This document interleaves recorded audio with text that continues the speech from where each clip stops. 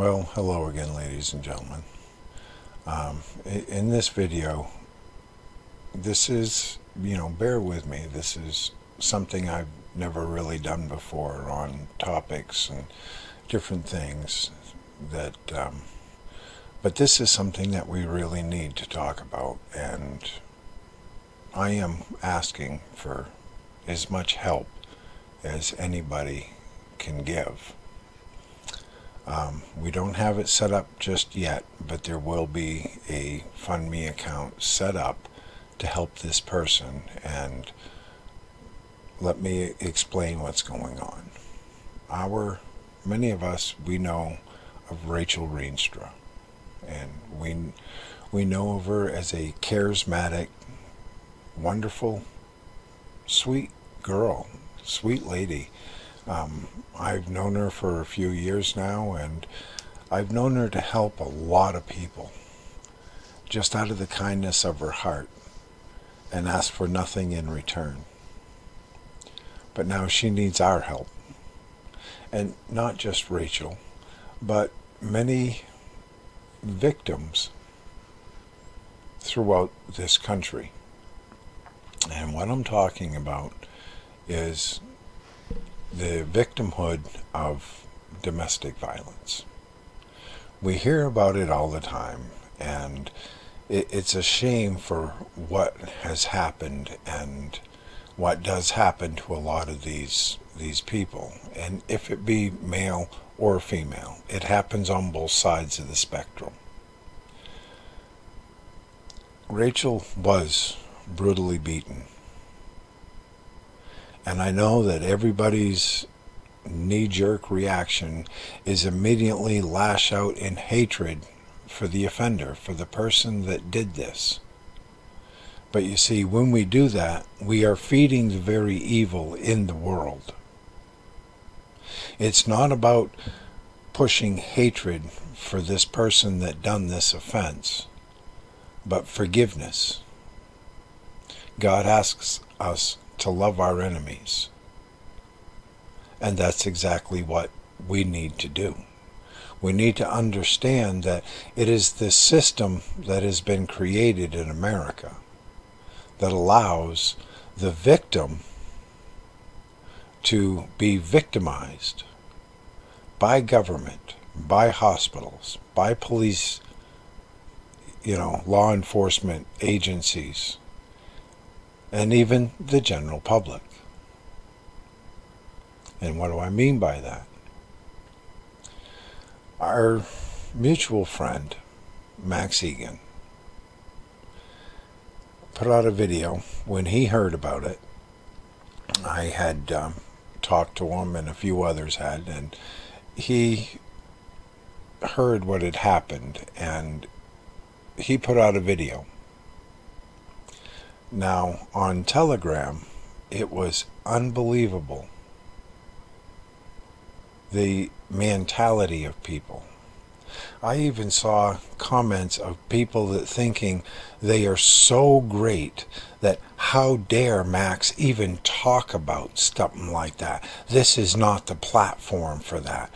Well, if a platform where you get information and you communicate with people is not the right platform, then what is? People are so self-centered today that it's sad. It truly is. But this video that he put out, he did talk a little bit, this last video of his, and he talked a little bit about why he was so angry that this had happened and what's going on. And that is everybody's first reaction. They are very angry at the person that did this. But we have to take the focus off our anger and hatred for the person that did this and look at the reason for, number one, why it happened. Number two, why does it continue to happen? Why are tens of millions of dollars spent every year and nothing ever changes? And that's the thing.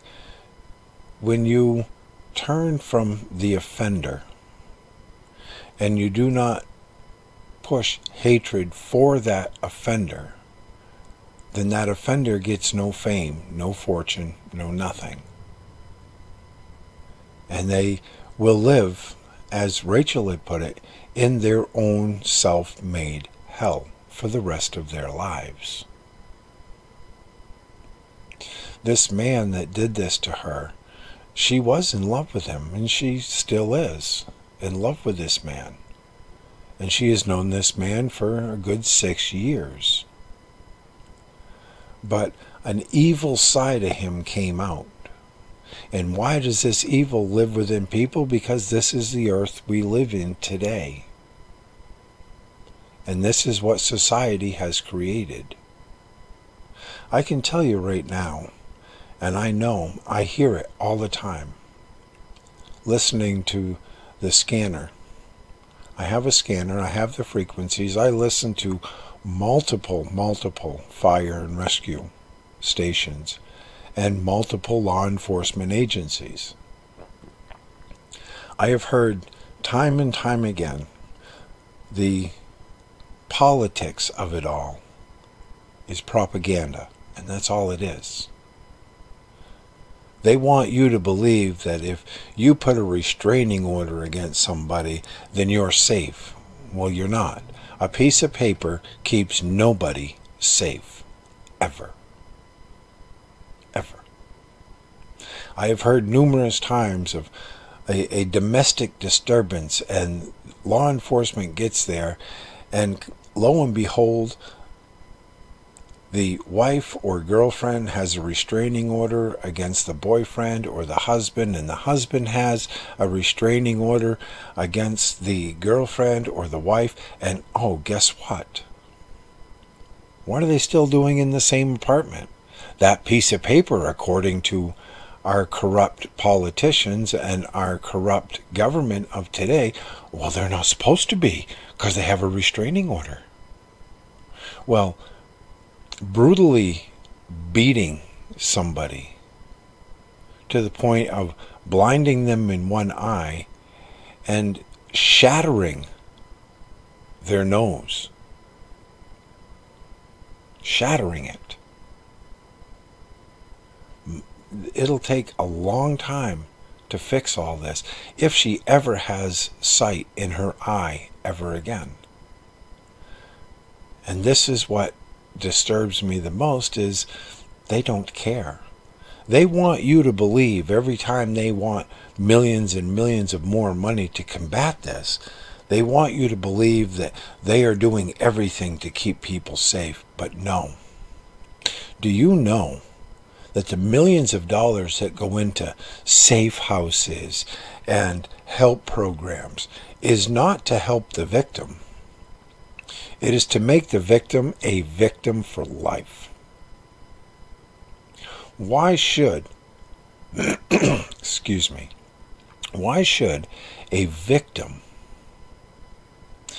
have to go hide in some shelter somewhere and be in fear and anxiety?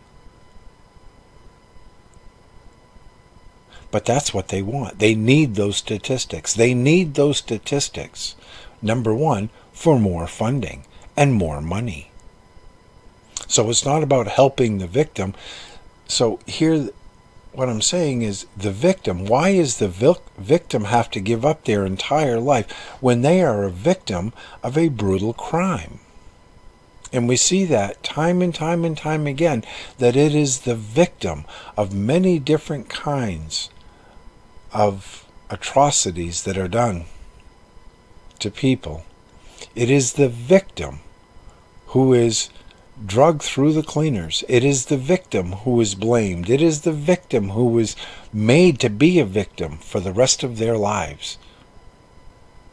They can't get back to any form of normalcy because these programs will not allow it. If we cure you and help you, then we lose our funding. But yet the perpetrator of these atrocities, they still have their freedom. And don't get me wrong, this is not to push hatred onto anybody. They need help. That they do. But that help is taken away because they do not want these perpetrators to be helped. They do not want these perpetrators to be incarcerated and their freedom and their life destroyed. Which, that should be it. Take this perpetrator that pounded and brutally beat Rachel.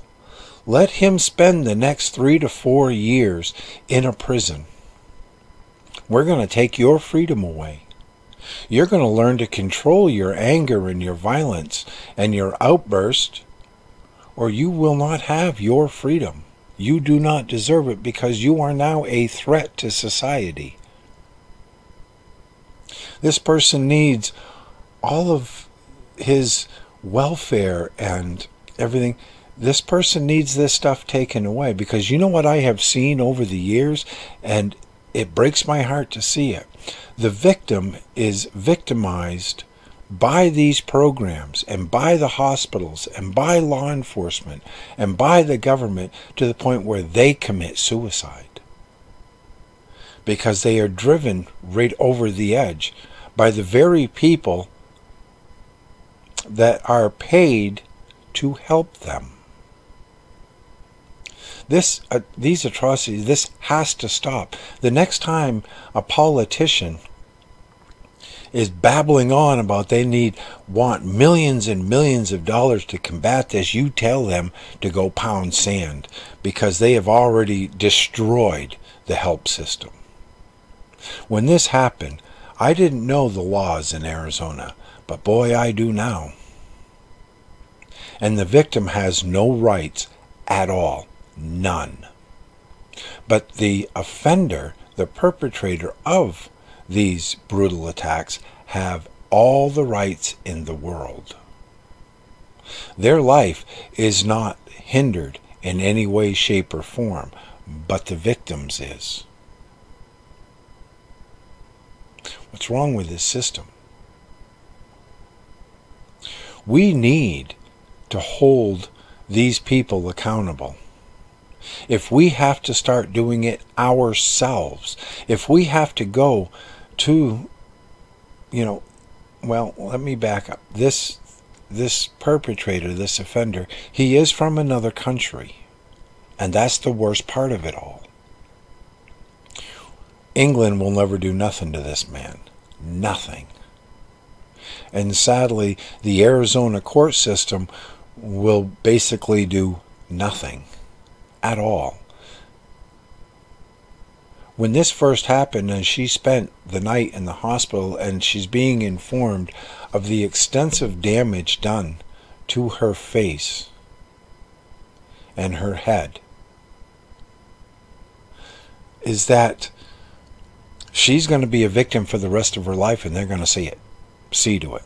They're going to make sure that she has to look over her shoulder and she is scared to death and she lives in fear now, and there's no healing process because they don't want that.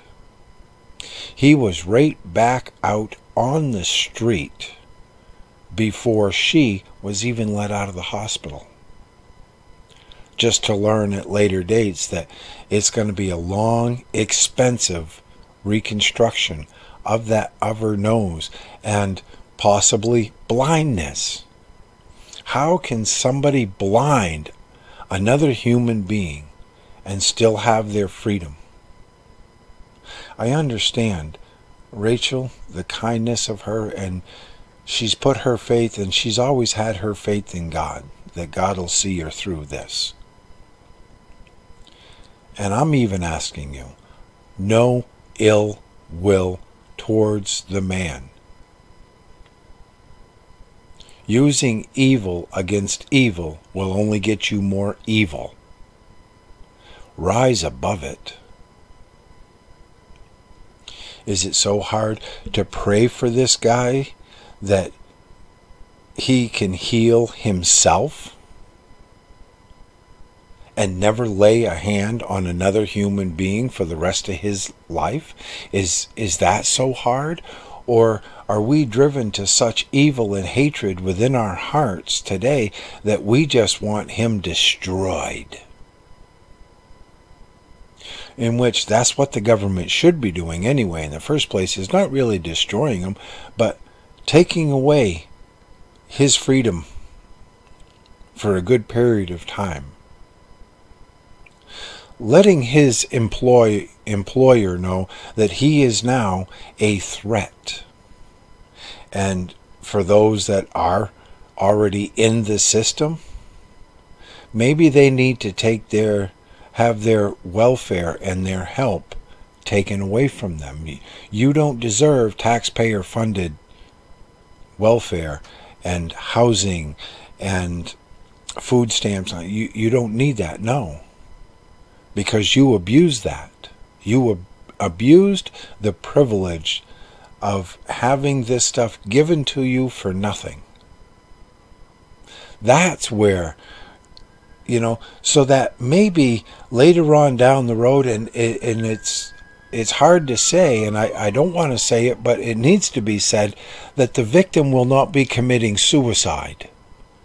Because the mental stress that the programs and the courts and the hospitals and everything put on the victim and not the offender, they commit suicide. They get driven over the edge. But let the offender take it to their grave. Make it harder for them to survive in a world where stability needs to be the answer. So please, what I'm asking is, any way you can help. And do you know of public officials? Do you know of, even within the federal level, of people that work, that can get with and hold Arizona accountable for what the state government of Arizona has created? And it's in all 50 states. I live in Maine. And I see the same thing here every day. I hear it. Restraining orders, and the people are living together still. A woman is beaten almost to death by her husband, but her husband's right back there pounding on the door. So the piece of paper does nothing. The threat of being incarcerated does nothing because they're not incarcerated. They get picked up, they go to jail, the next day they're back out on the street. They get picked up again, they go back to jail, and the following day they're back on the street. But yet, you know what the state of Maine does? The state of Maine uses this to take people's rights away, even the victim's rights. The victim is now under extreme mental stress, so we have to take the rights of this person to own a firearm. And the offender, we're going to take the offender's right to own a firearm. Well, the person's already a criminal and already proven that him or her have no respect for other human beings. So if they want to get their hands on a firearm, they will, regardless of what the law is. Laws are not put on the books for criminals. They're put on the books for the honest, law-abiding citizen. I would hate to think that in America today we have to start taking the law into our own hands to protect the victims so that they can live their lives not in fear and the mental stress put onto them by the very system that was created to protect them. There was no protection. None. I am glad to hear and learn of now that some of Rachel's friends that could and had the means got there to be with her and protect her and watch over her and help her. And I'm sure mentally Rachel will heal. Physically, it's too early to tell. But I am working with another mutual friend of Rachel's, and we've got to get a GoFundMe account set up. You can check back to my channel, and when we do get this set up, I will do another video, and I will put the link in this video.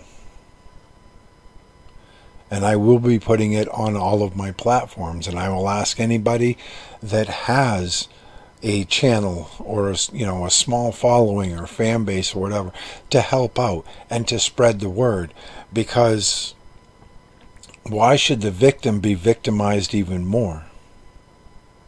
The cost of the medical procedures is going to be astronomical. She had a small business started. She was sustaining her life. Now she can't even do this job. She can't even run her business because of the damage right now that has been done, not only to her, but to the vehicle that she used. So the vehicle needs to be repaired. Rachel needs to be repaired. At the same time, she needs to live. She didn't deserve this. Nobody, I don't care what you think of anybody in this world, but nobody deserves this to happen to them. Nobody. And it's time that we start demanding, if not doing it ourselves, that these offenders are held accountable. And these offenders' lives are not so easy for them anymore. Because I am so sick and tired of seeing the victims of these atrocities be the only one vilified and destroyed. No victim deserves to be incarcerated in a so-called safe house.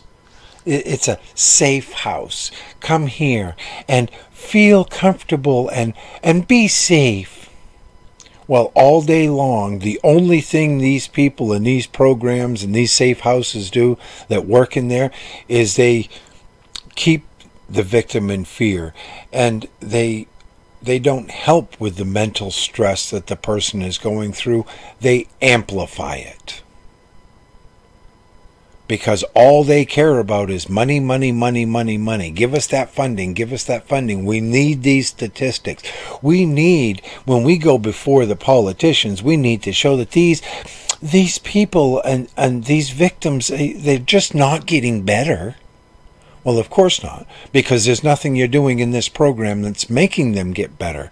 Because the more that their life is taken from them and their freedom is taken from them at the hands of somebody else, and all you keep doing is, oh, here, I'll give you a hug today. Everything's going to be fine. How do you feel today? How is this affecting you? And what you don't realize is that is not what a person needs. A person needs to get back to normalcy, needs to not be afraid. When they walk out the door, they don't have to look over their shoulder. They don't have to be so afraid that this offender that is not having anything done to them can come right up and take their life. And yes, it has happened many, many thousands of times. The piece of paper does nothing. And the offender is so irate that they can't be around the person they're abusing that they do usually end up killing them. Oh, and that's even worse, because that's even more propaganda for the government and even more oppression against the innocent from the government. We have to realize that God is in control. Let God heal you. Let God guide you in what to do is right. These domestic violence offenders, these people, they need to be exposed for what they are and who they are. Make their life harder, not the victims. I will end it here before I get way too emotionally ticked off. But we need God more than ever. For the evil in this world, that when you don't have a guiding principle and you don't have a guiding values that is taught within the Bible and through God and through the Savior Jesus Christ, then this is what happens. You have no remorse, you have no guilt, you have no respect. You could not care less because you're so self-centered. That's what happens. But I ask all of you, pray for Rachel. And also pray that the offender within this atrocity gets the help that he needs, so that he never ever lays a hand on another human being, especially one that he proclaims that he loves. And the one that loves him has to tolerate. So until the next video, God willing, this is No Way Out.